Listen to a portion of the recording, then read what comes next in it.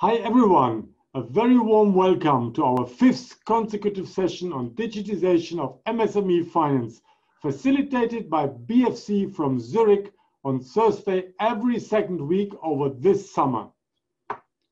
In the past 4 sessions, we discussed, first, how to make digital transformation an integral part of the corporate strategy.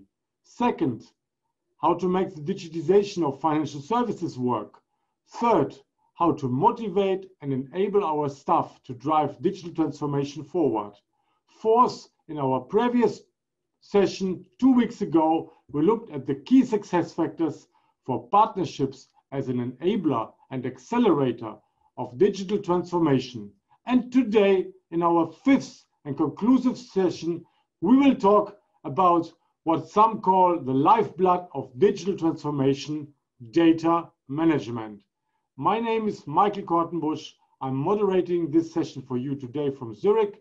In my normal life, I'm a consultant in MSME and agricultural finance and the managing director of Business and Finance Consulting, in short, BFC.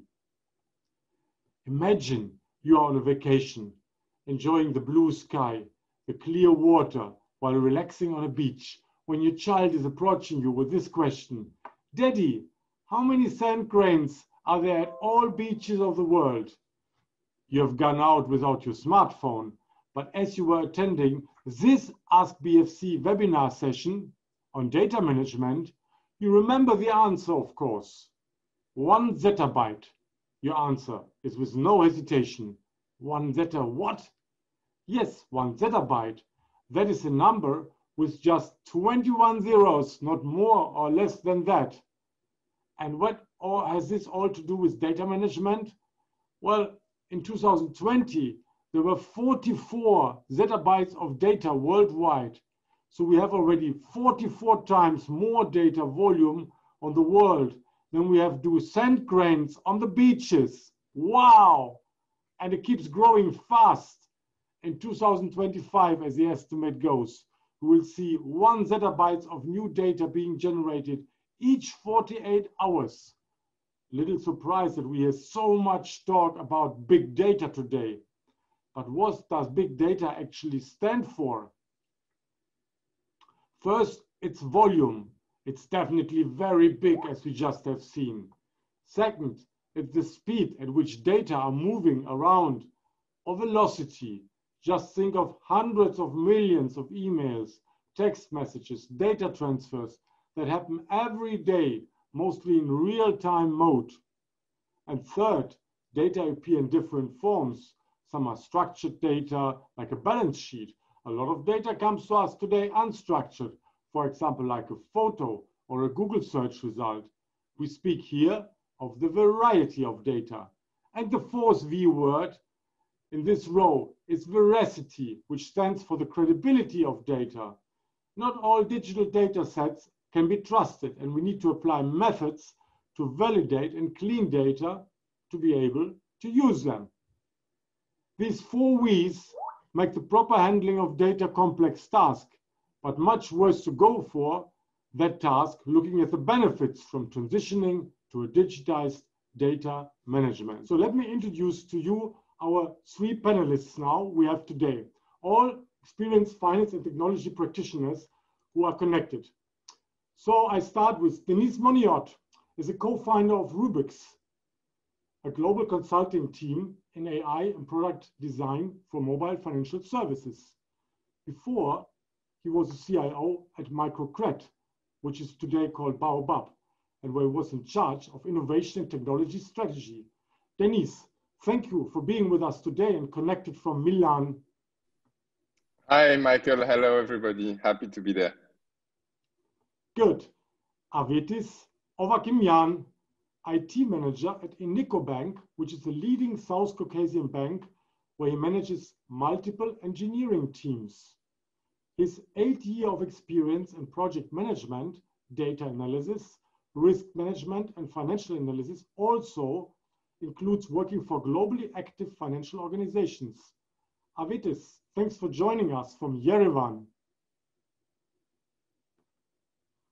Hi, everyone. Thank you for inviting me. Great. Last but not least, Denis Zikeyev. He's a CTO, CRO, and co-founder at Risk Tools, a risk assessment service operating in the Ukraine. Denis has a demonstrated track record of working in the computer software industry, including founding a number of companies as a CTO over the last 11 years. And his skill set lies not only in risk management, big data analytics, machine learning, and data science. There's one additional feature which I really was very intrigued to hear about. Denis also practices and offers training in meditation techniques.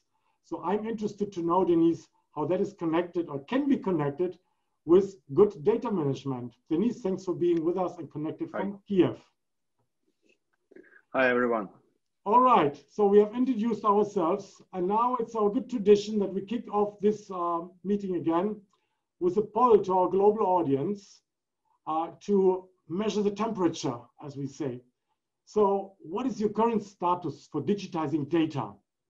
So to be clear, what I mean with digitizing data is this stands for the transfer of data from a physical form into a from paper into digital form, right? And from the subsequent storage, processing and analyzing. And while you're completing the poll, let me briefly explain how you can reach us and also what is our agenda today. So for those who are first time here in this AskBFC session, there are 3 ways how you can reach us. During the session, you can write in the Q&A window at the bottom of your Zoom screen. And before and after the session, we are always happy to receive your emails directly in an email or through the AskBFC website. And if it all goes well today, we will have more questions than we can offer you answers with, just because our time limit is only 60 minutes for this session. So we will post answers on your questions we do not manage to process on our website a few days after the session. So with this, can we close the poll, please? And can we share, please? Great. So the majority says we have just started our digitization of data journey and we are making progress. So we are pretty much in the middle. I think that's also what myself and the speakers, my panelists, have anticipated. So great to have you all here. And with this, I think we can already move on. Before we go to block 1, let me introduce the agenda. So 3 main blocks, always we have 3 blocks. The first one, how to structure the digitization of data in a financial organization. We will hear mini case studies for each of them. So the first one will be covered by Avetis. And then we have managing data quality. And we have from data analytics to business insights, covered by both Denis. With this, I handed over Avetis to you for the first block to set the stage. And before we do so, I think we have another poll, right? So can we have that poll also coming up? What are the key challenges your organization experiences in transitioning to digitized data management? So Avetis wants to know what are your key challenges. And while you fill this up, I think we can already start with your presentation and we will return in between to the results, Avetis. So if you want to take the floor and give us your insights on the topic, how to build data infrastructure efficiently. Avetis, the floor is yours. Thank you very much. So we can start from the very first slide, please. Yeah. So all the digitization should be treated as a project. And as any project, we need to start from the requirement collection. And for that purposes, our case was that we have divided it into 3 main domains in order to be available to collect the requirements correctly. The first one was the sales, where we collected the data like leads, application, contracts, and so on. That is peculiar to the sales part. And then we went to the finance. The finance was the most important for the reporting purposes in terms of the managerial reporting, financial planning and analysis department that are using all the time all this report. So based on this data, we're able to construct balance sheets, P&L, payment data to analyze and model the budgets or anything that is modeled in the financial market. And then, of course, the risk. where we collect the underlying information that is coming from the sales, applications, credit history checks, salary checks, rejections, the reasons behind these rejections, and of course the corresponding indicators of the portfolio quality, portfolio at risk, debt collection data, and so on and so forth. So this was the main domains that we have divided, and then we are starting the BA phase, business analysis phase. So we collected all the reports and the reporting tools that are currently being used in the bank, and we try to merge and construct new data tables that will be sufficient to cover the current needs of the business, and of course to anticipate the future needs of the coming from the stakeholders. And of course, based on the using all this report, we define the refresh logics and the updates of the data that should be done. This for the first part that we need to understand when we're starting the business, the project. And after collecting the requirement, we need to analyze the current state in IT. And in this case, we need to answer following questions: how the data is stored. So if it is stored dispersed, in our case, it was dispersed in multiple different databases with a lot of noise coming from the duplicates, data provider errors, and so very, very bad things that are coming when you have a lot of data. And of course, there are some issues when we need to parse all this data correctly into tables when you have credit history checks, for instance, stored in an XML format. This was for the first two questions. And then we need to understand what kind of human resources we possess. In our case, we had one business analyst, 2 DB developers, and of course, one business intelligence analyst that made it the data analytics available for the business. And then available infrastructure. When we need to, let's go to the next slide. When we need to understand what kind of infrastructure we are going to use. So let's discuss all these possibilities. So when we are talking about a bank, it might be thought as an overcomplicated solution when we have a separate DB with a data warehouse. But nevertheless, for the small companies, you can use one source, single source production DB with small ETL processes that does all the job during the night and fetching all the data from very beginning of the history of the company. So it's all about the company size and what you need to get every day on your screen. And of course, then we have the second question: is it on-premise, is it cloud, or is it a mix? It depends on the regulation. In Armenia, we are limited to on-premise solutions. Nevertheless, the cloud solutions are cheaper. You are always serviced by the platform that is provided by the platform provider, and you always get the updates, and it's much easier to operate with it. And the third question is what data analytics tools you need to have. In our case, we have used SAP Business Objects, and the SAP Business Objects were the cheapest one in the on-premise solutions. But in this case, we have the problem of lack of professionals that can work with the SAP Business Objects. In the case when you are not limited to on-premise solutions, you can have cloud solution like Power BI, which any Excel proficient user can shift to Power BI and provide the analytics that you need. So it's all about the way that you can work with your data. So this is kind of my representation of how we can structure and how we can start the process of the digitization in the company. And also on the right side of my slide, I've depicted the way that it should be done in big companies with multiple data sources, CRM, automatic banking system that you have collecting in warehouses and then making it available for the users. Thank you very much, Avitis. Let's look at the results of the poll, of our poll 2, and if we can share them, I think they are being shared now. So if we take a look here at this, we see that more than half of the respondents think that inappropriate technical tools are key challenges in transitioning to digitized data management.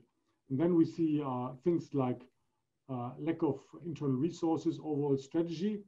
I mean, you have seen in your past work experience different institutions dealing with this, and I'm sure you're communicating in the community of professionals also in your market, basically. So what does this result tell you? Is it expected, unexpected, anything surprising here? It is expected because in this case, when we're talking about digitization, it needs software developers. So in our case, we need the DB developers, and it's not very common currently in the market to have these professionals on board, especially in the financial market. I mean, it's quite hard to hire a person in a bank. Really, I'm currently struggling in hiring a person from IT company to come to a bank. Nevertheless, it's also a problem of the IT management of the bank or MFI, that we have a lot of solutions available in the market, and it's quite hard to choose one. That is why in my presentation I showed that it all depends on what you can have. In our case, we were limited to an on-premise solutions, and we had to go with this sub-business object. But in other company that I worked, we were working on a Power BI, and the tool was like nothing more than Excel. And with the database admin, we made it to the end, the project.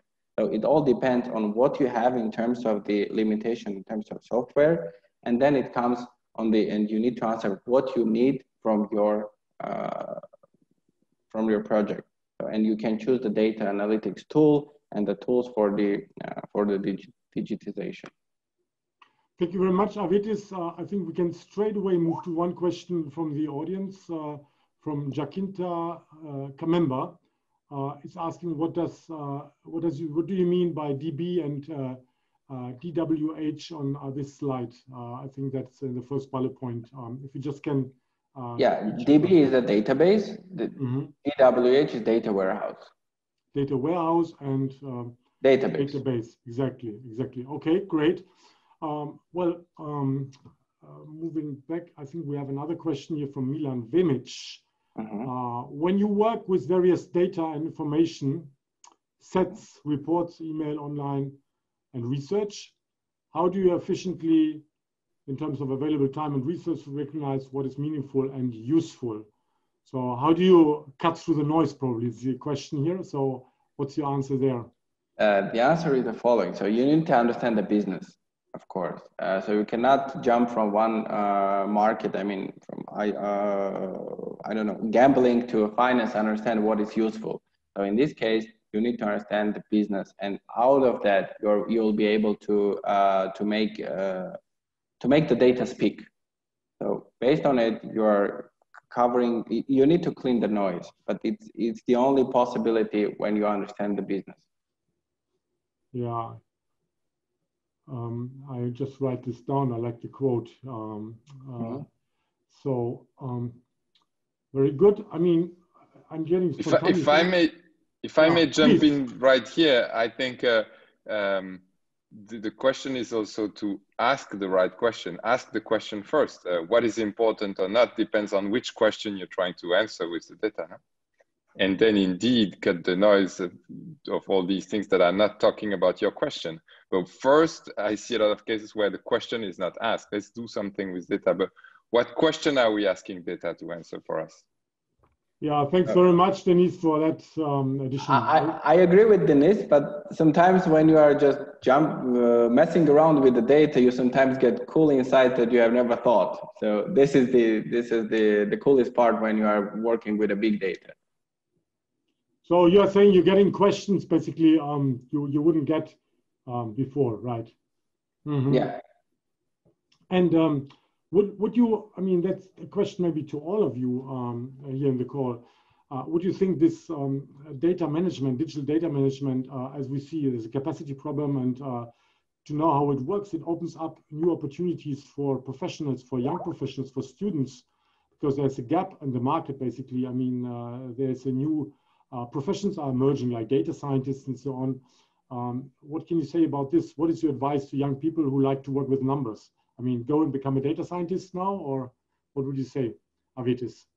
So you cannot, in my personal opinion, you cannot become a data scientist right away. So I have differentiation in the data scientist in two ways.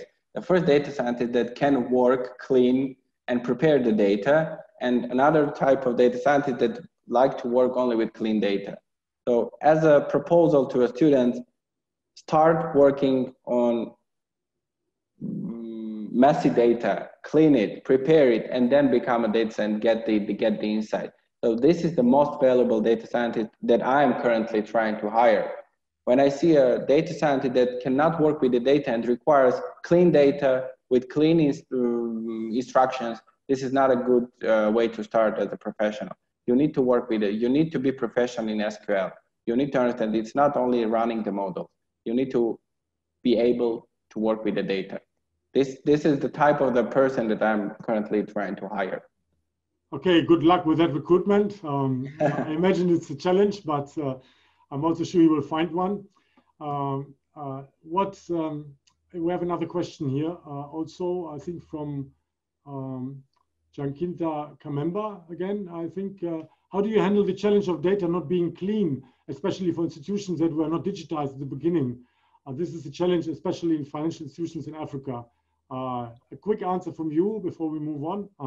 Okay, so it all depends in which what means in this case in not clean. Is it stored in PDF or it is stored in, for instance, in XML? This is the hardest part. In this case, in the bank, we understood that we cannot. We need to have the data from 3 or 4 years before. I mean, the periodicity should be 3-4 years ago, starting from 2016 or 15. I cannot recall it current now, but it all depends what it means. It's not clean. If it's stored in PDF, it's quite a cumbersome information to be digitized. If it is stored in XML, you need to understand with the business analyst what kind of information you need to parse and store. So it all depends, of course, on the as Denise mentioned, what kind of question you need to answer. Good. Yeah, that makes good sense. We are squeezed by time, so I'm afraid, as for all the other panelists as well, we just have to move on. Thank you. Thanks a lot, Arvitis, for the interesting presentation, and a reminder to everyone in the audience, if you would like to continue the conversation after the webinar today, also bilateral with the experts, you will find them on LinkedIn, and we can say they will be happy if you send them a message, basically, and you can continue talking to them. But you can always write to BFC, and we will also pick up your questions. And again, about the questions in the Zoom window, we see there's already active use of that. So in the bottom of the Zoom window, please put in your questions. So let's move on now. And I'd like to invite our second speaker now to speak about the theme 2, which is managing data quality, which is done by Denise Zikiev. But before Denise is kicking off, we have another poll, which I'd like to be asked coming up. And the poll is here now open. What have you found? And do you believe to be the main challenges in managing data quality? So what are your main challenges? And the same, to save time, I think, Denise, I hand it over to you, and we are listening with impatience to your presentation. Thank you, Michael. So let's get started, and let's talk about data quality management.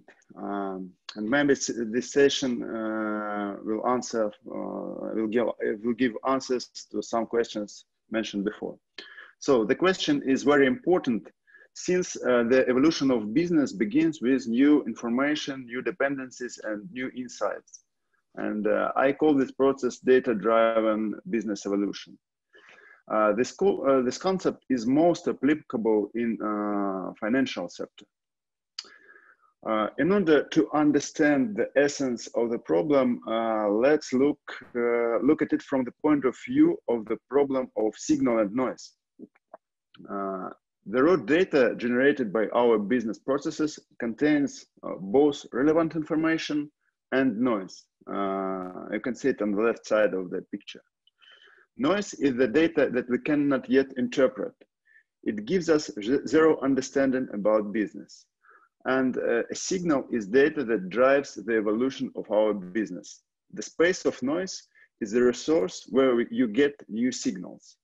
The task of data quality management is to create a methodology and technical base for a continuous process of searching for a signal in the entire volume of initial data. So from left side to right side. Next slide, please. Now I'd like to outline the key points of building successful infrastructure that will allow you to build a continuous process of searching for relevant information in the raw data stream. The first point, store raw data in dedicated storage. And you can use technology that is easier for your IT team to implement. It doesn't matter which technology you choose for this. The main thing is that it allows you to save all the data that is generated by your business process. It's important because the data quality management is iterative process. So you should be able to return to the space of noise and find new portions of signals. Next point, index as much known keys as possible, such as client IDs, agreement numbers, and etc. It means that you should be able to search and retrieve all data associated with given client or any logical entity that plays a key role in the business process. Next step, build a distributed transformation framework. You should be able to transform the raw data into well-structured data for further analysis. Since the amount of raw data is huge and it requires high computational resources, you should use distributed data processing technology. It will allow you to transform noise into potential signals in parallel.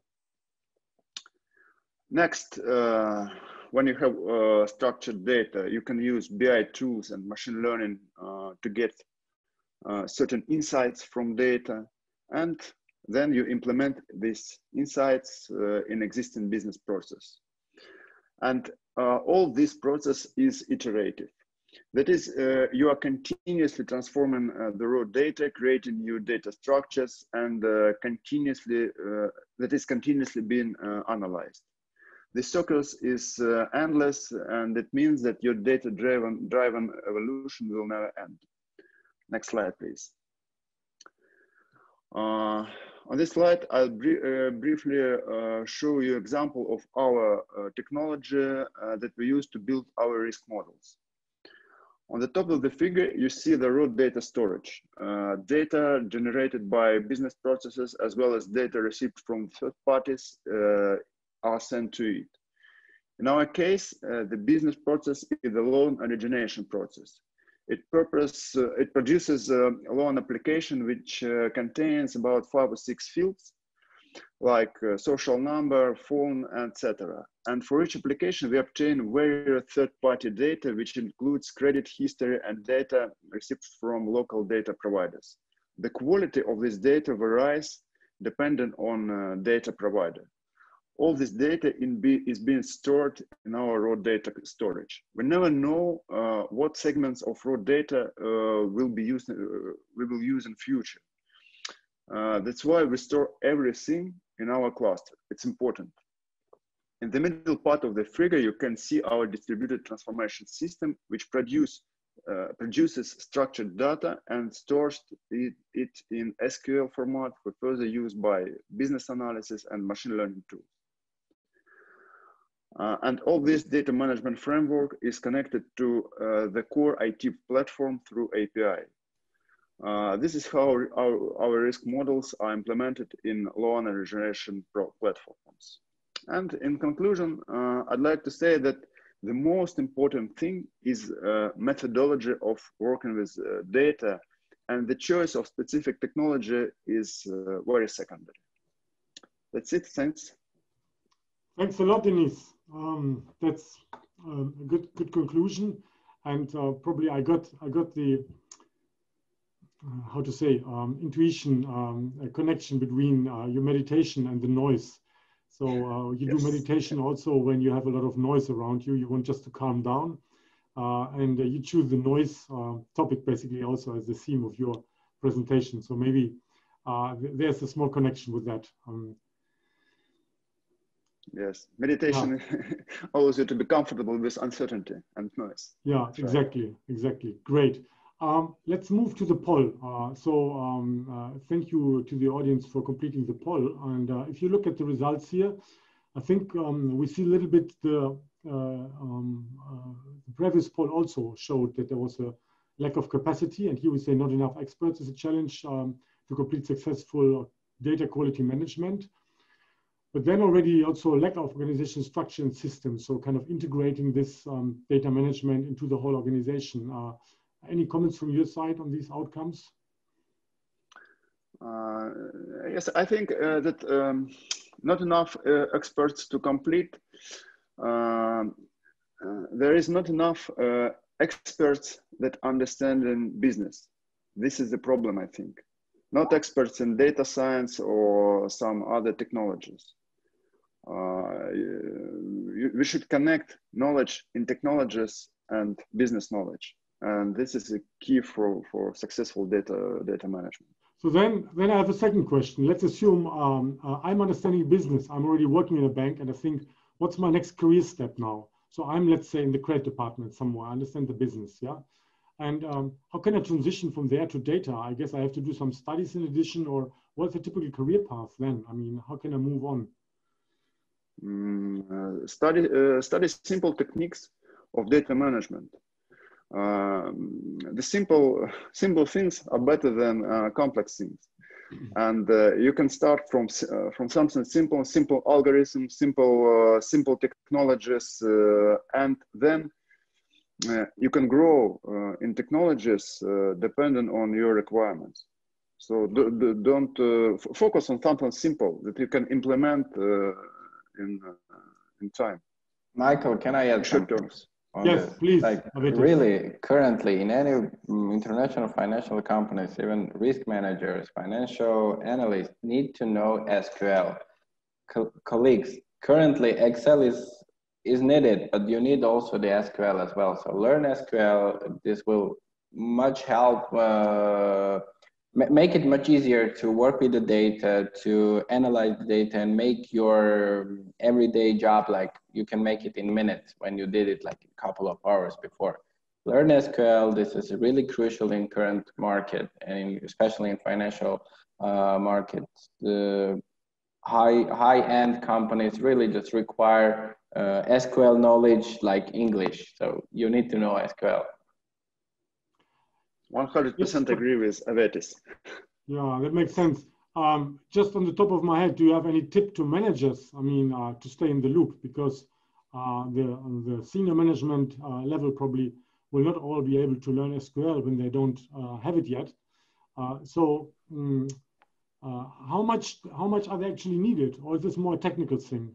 I mean, I also find that senior managers maybe not need to be the IT experts to run an organization. It's a different skill set. But what do you expect as data experts, basically, being functions from senior management, to be ready for this? You need to ask correct questions for your from your data manager. So you need to ask correct questions. You need to have correct expectations, and of course, you need to define the correct KPIs that need to be analyzed. So, and then we can make like all this data available for you, and you need to understand how to read this data. In the top management, you need to understand how to read the data and how to treat the data. Okay, so I would like to ask the others also. So I mean, Denise cannot repeat now. You need to ask questions. You said that already once, and you also said it, Denise Moniot.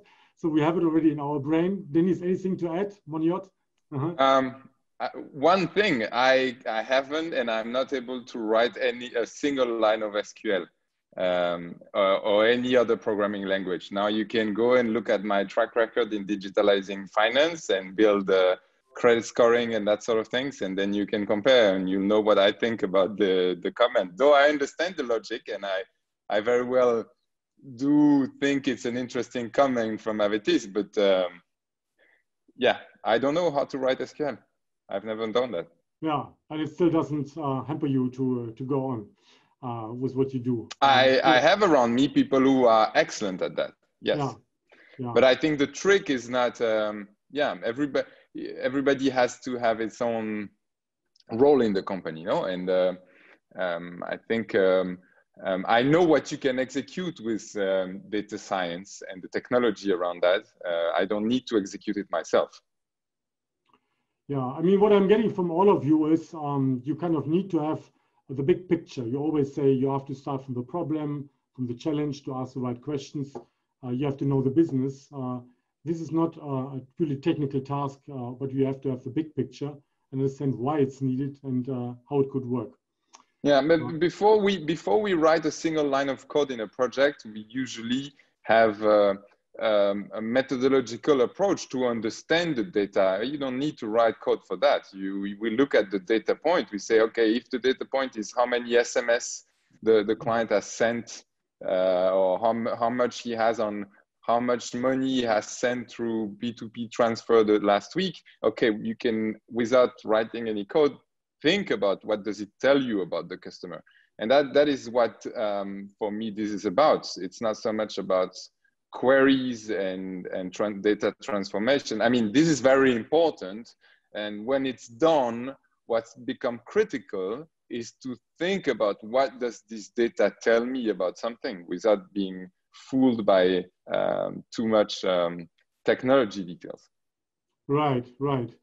All right, let me move to two more questions we got from the audience. One is from Sanjeev Goel.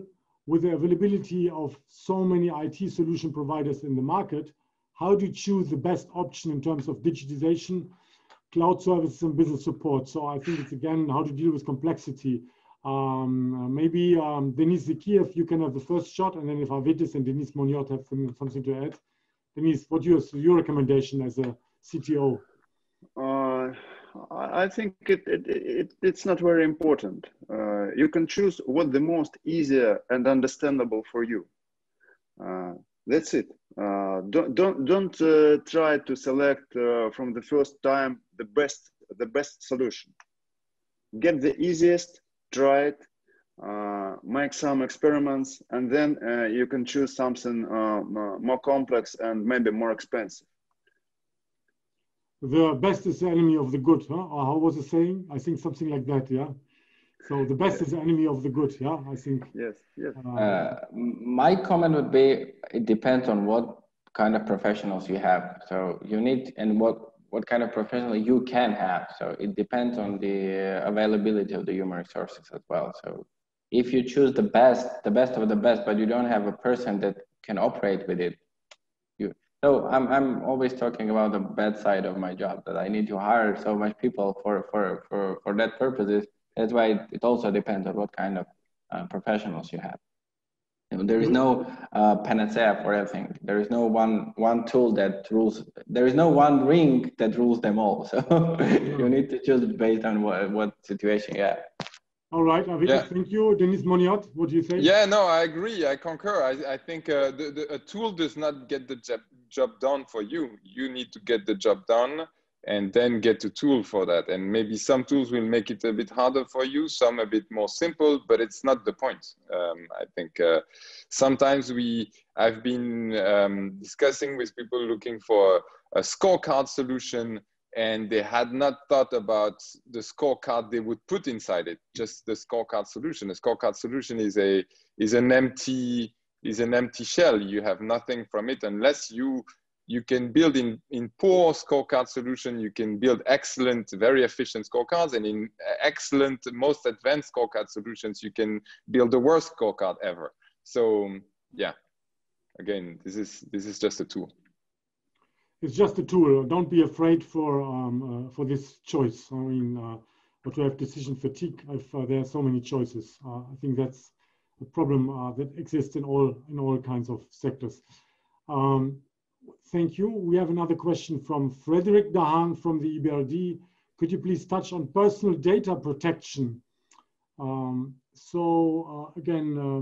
who wants to take that? I would say maybe Denise Monod, you start with this. I'm sure you are in the EU based, you have had to do with that. Yeah, true. It's a very complex topic. We could speak for much more time than we have about that.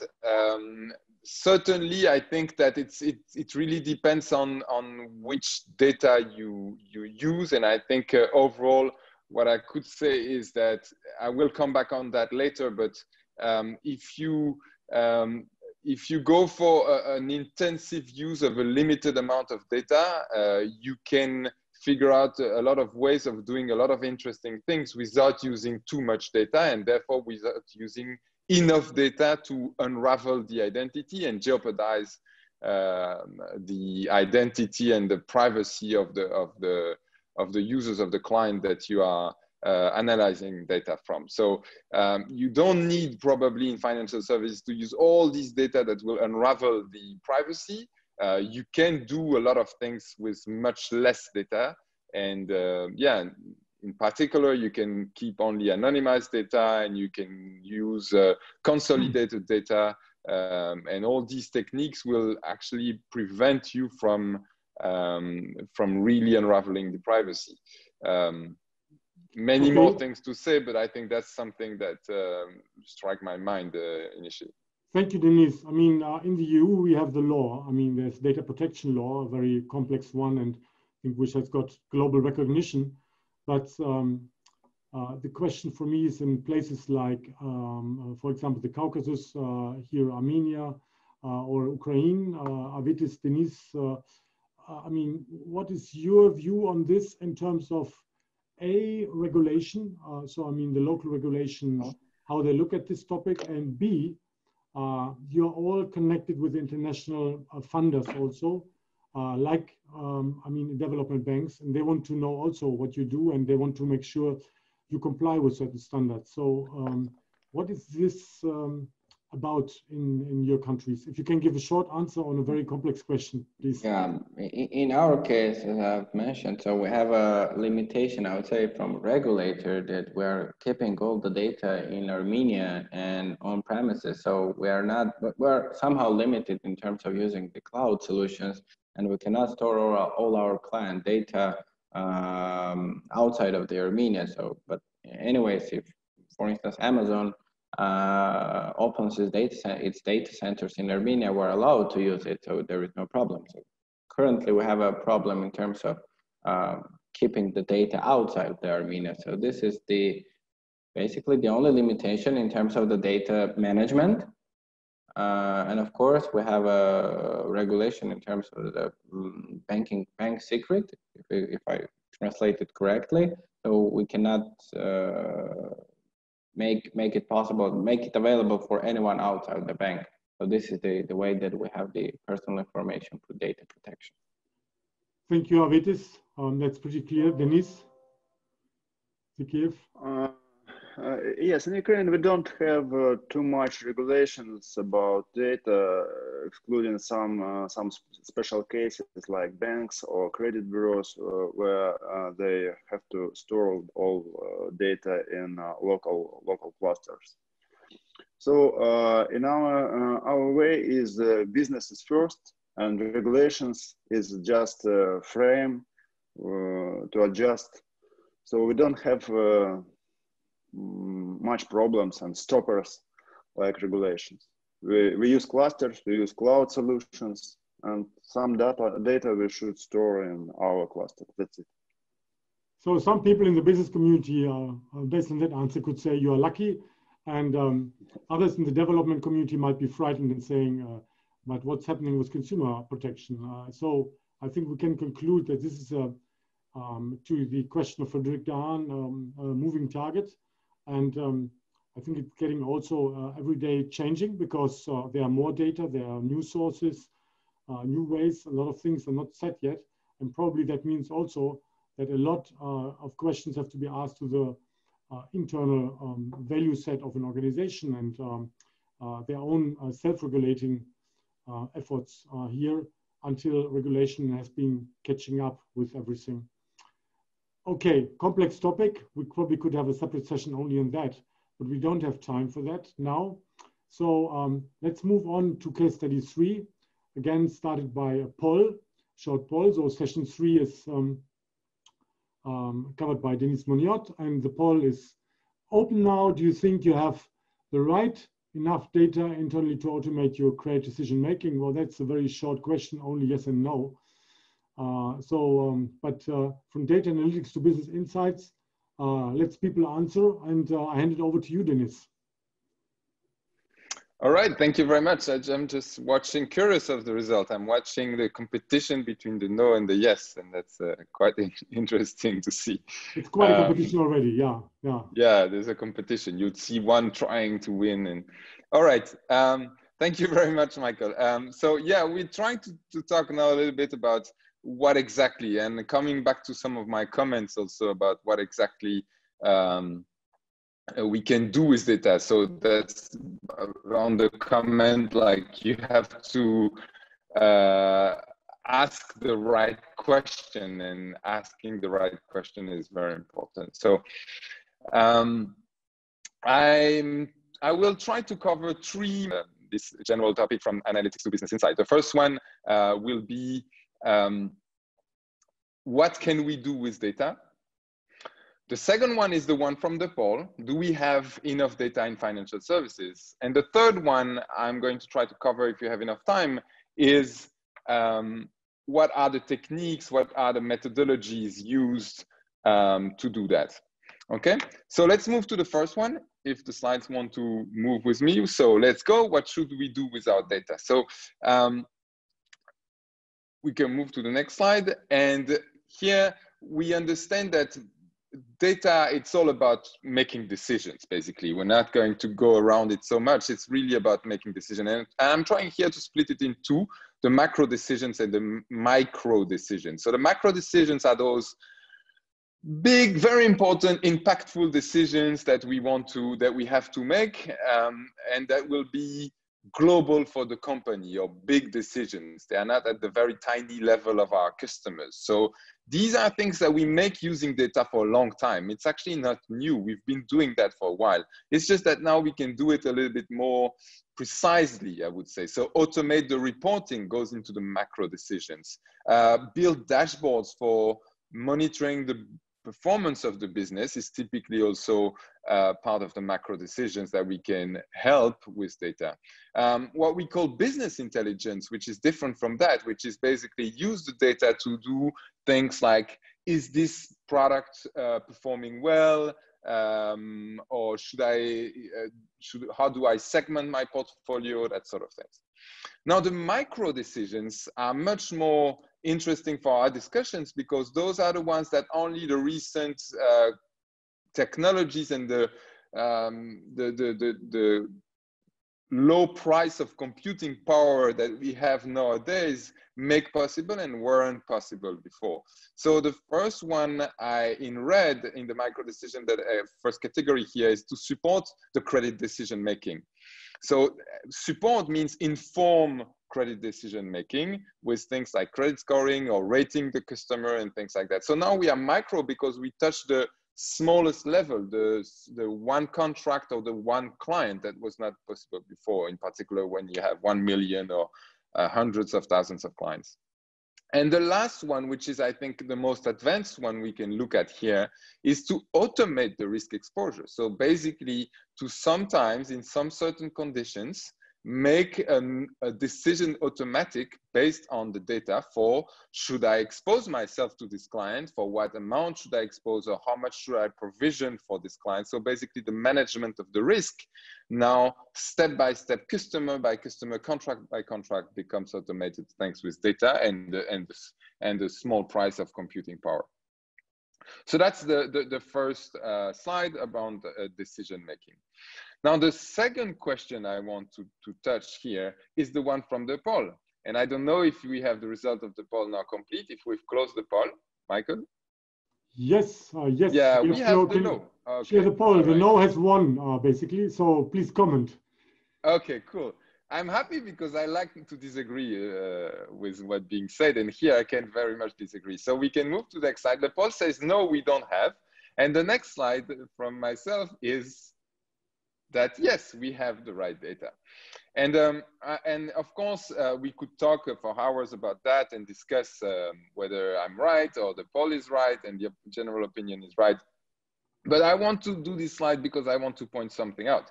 That's something I already mentioned before in one of the questions. What we want here is to, in financial services in particular, I said the answer is yes. Why? Because we have extremely high quality, data that have a high predictive value. If you can clean them, and Denise and Avitis have been there to talk about that, preparing, and I'm just coming after when everything, the job is very well executed by them, but when it's just something that we can start using, then it's of high predictive value, and we can make an intensive use of it. And what do I mean by that is this, this pyramid here. We should take it from the top and say, okay, we could look at a contract and say, oh, all I know is who paid well and who didn't pay well. So that's a yes or no, a Boolean, very, very limited in terms of data.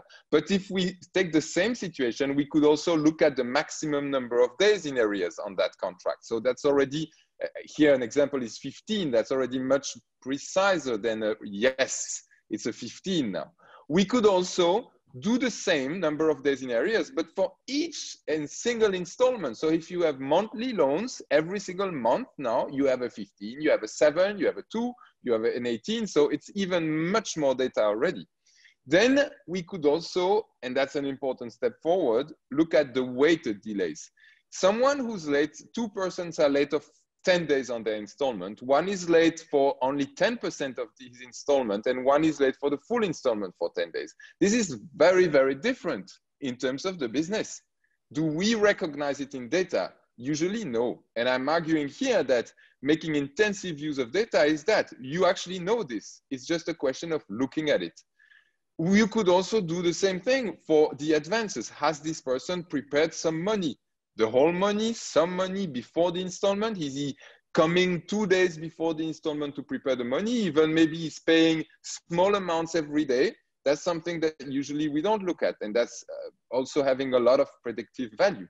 And ultimately, even that doubles the whole value of that, or if not triples, is the variability. You look at all this data, yes, but you also look at how they evolve over time, whether I'm a steady person doing always the same thing and you know what to expect from me, or whether I'm a very volatile people and change all the time. So I argue that if you don't try to use, make an extensive use of junk data that you don't really care of, but you do a careful, intensive use of the key essential data, I'm arguing that yes, we have enough data, and that's what I call high resolution banking data. So if I still have some time, I want to show you what this is in reality. So if you can move to the next slide. This is an example, I call it a case study, where you see indeed the installments of a client. You see here 7 installments of a client, and you can look just at the status and say, okay, this is a future installment. This one has been paid on time or paid late. This is the yes or no that we saw. But now you can also look at the column, the past due days. So how many days has he's been in past due, and see, now you see a difference between the 6th and the 5th installment. Both were late, but one was late for 2 days and one for 14. Then you have the WAD, which is something Rubix produces, which is the weighted average, the weighted advances or delays. So you see that, yes, it was 14 for installment number 6, it was 14, but if you weight that by how much was actually late in terms of the installment, you see it's a 2.78 and not a 14. Now you start to understand much better what is going on with this client. And the two paid on time, you see that one was paid with 18.91 days weighted days in advance, and the other one for 16.91. So a lot of time in advance, not just paid on time. Paid on time is very restrictive in this case. And then the last 2 columns are just showing you what the kind of things that can be done with that. So they are being covered by the picture for me, but in here you see the prediction for the future installment, and you say, okay, we predict that probably the next installment will be paid between 10.59 days in advance weighted and to 1.67 delay. So now you start looking at your future installment and say, okay, I'm predicting now how they are likely to be paid. In this case, the variability of this customer, as you can see in the past, was large. So the confidence interval is also large. You don't know exactly when it will be paid, but you know, you have some insights about his future payment. So very briefly on the last slide for today, I have here a few comments on, and I will not cover the full slide, but I will have a few comments on what data analysis approach can be used. In the next slide, I have mentioned 3 here. I will leave it for you to read carefully later. The scorecard, the computational intelligence, and the last, the Bayesian decision theory. The scorecard, we all know, I think the scorecard, it's, you keep the control in the scorecard. It's the expert opinion that is just configured in rules in a tool. You say, I think it's worth 10 points if you have a car that is newer than 3 years. I think if you have 3 salaried people, then it's 5 points, that sort of things. It's good, you keep control, but usually, and I can discuss this in much longer time, it provides quite poor results, and it's really not up to what can be done now. The computational intelligence, that's when you don't care so much about what the data is really, and you let a computer calculate for you the correlation between the data. That's a bit in the category of what I call, for financial services in particular, of what I call extensive use of data and not intensive use of data. And the third one, but sorry, on the computational intelligence, you always have good results, but you are losing control and you have the black box effect. Now, in the Bayesian decision theory approach, what you do is you use economics to model what is happening and what you're trying to model. You're basically trying to optimize the decision with an economic modeling of the relationship between you, the bank, and the client and the credit officer, for instance. And then you use data to go and optimize that model.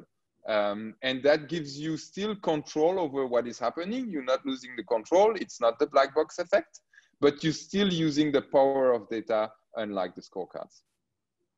Thank you. Thank you very much, Denise. That was a great piece again, and also we all see it's heavy cost. The 60 minutes are not enough to discover everything and to discuss everything that was mentioned in the preparation. We have just 2 minutes left now, so I don't know if there are any questions. We probably cannot really do a lot, but what I would like to do is just to ask a quick comment from Arvitis and Denise, each for 30 seconds only, if anything to add to what Denise Moniot just said, before we wrap it up and close the call on time. Dennis actually closed the topic, actually. So we started from collecting data, making it clear, and then getting making the data speak. So he has closed everything in terms of from the beginning of the project to the end of the project.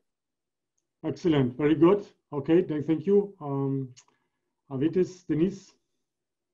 I just can say that we in our business we go the same way with Denise. So we use computational intelligence and economics KPIs and economic metrics to train our models, and this is very powerful.